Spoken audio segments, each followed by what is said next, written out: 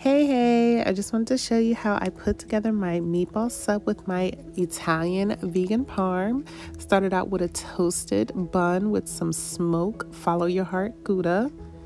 Then I added my meatballs that I had simmering in some spaghetti sauce. I just sprinkled a little bit of the shredded Daya in there to add just some creaminess. And then to add creaminess on the bun, I added some mayo. Definitely should have put it on before the meatballs, but it's okay. It still worked out, right? So now here's my vegan parm. It's Italian style. It has nutritional yeast and cashews and some added spices. Look at how it all came together. Cut it in half.